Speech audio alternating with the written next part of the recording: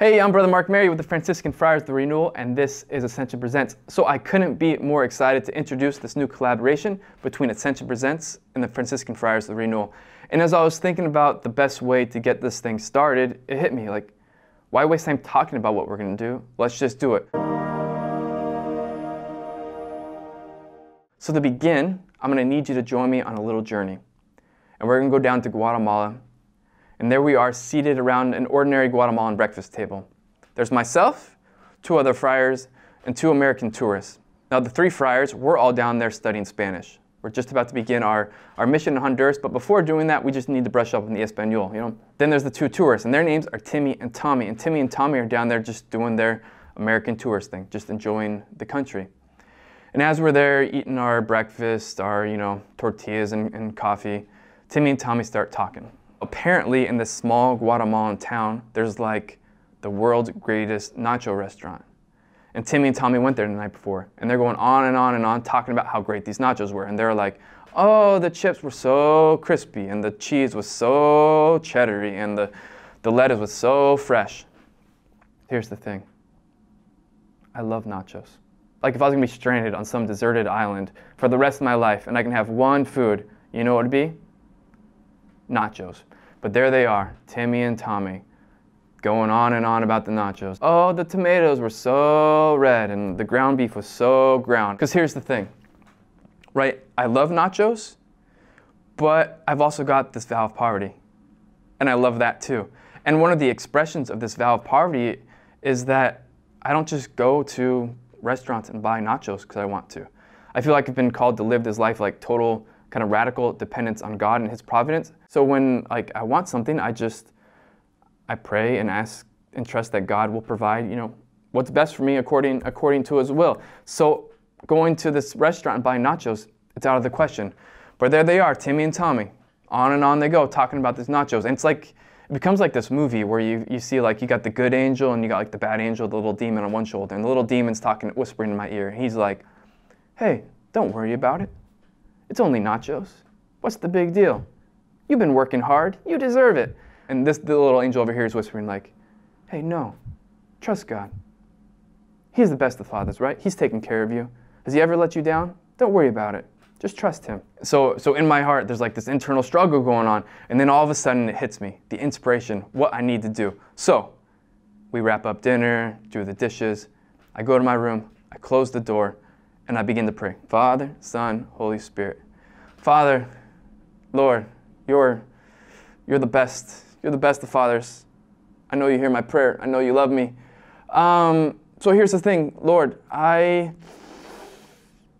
could really go for some nachos right now. And I know you're Lord. I know you're mighty. I know you're mighty. And I know you can provide nachos. So Lord, if you could provide nachos. If it's your will, but please, please, please, Lord, let it be your will, but please.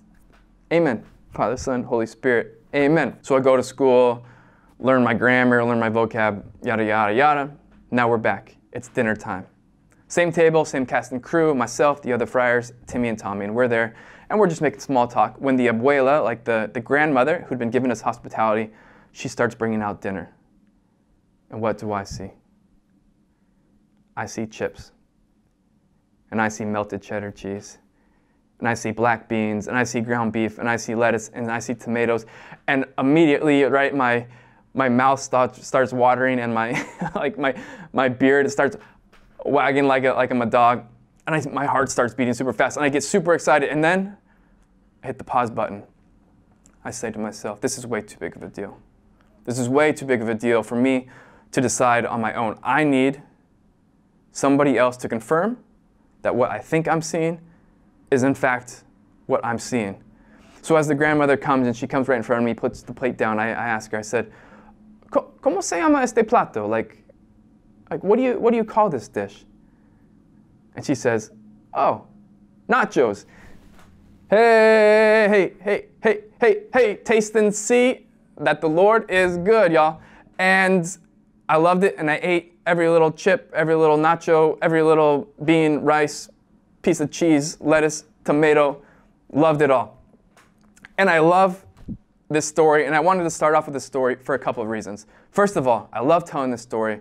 especially in a group, because it always moves some generous soul to go and buy me nachos. The gift that keeps on giving, right? Secondly, because I think it gives this perfect sort of introduction to what we're hoping to do with Ascension Presents and the Franciscan Friars of the Renewal. We've been given, as friars, this great sort of Franciscan privilege, this great front row seat to God's action in the world here and now. So what we're going to do is myself and other friars, we're going to be sharing these stories, giving sort of witness to the different ways in our own lives and the lives of those we've come across.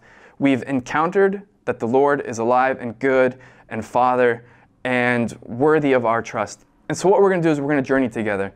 And poco a poco, little by little, episode by episode, we're going to laugh together, we're going to cry together, but most importantly, we're going to grow in this sort of confident love that God is a Father, that God is good, that God is alive, and God is active.